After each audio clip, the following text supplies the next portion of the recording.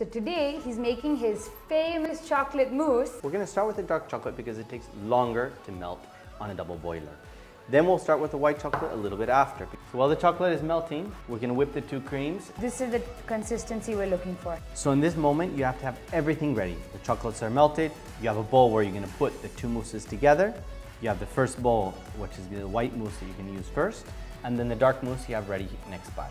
Now, I'm going to put the chocolate in the very center of the whipped cream. You have to continuously mix in the middle without stopping 1 second.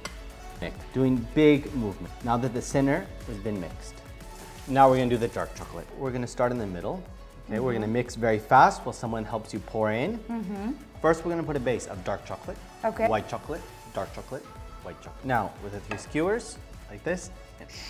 Now, about 3 or 4 hours in the refrigerator, overnight, and it'll be perfect. It's so light. Oh, I love it.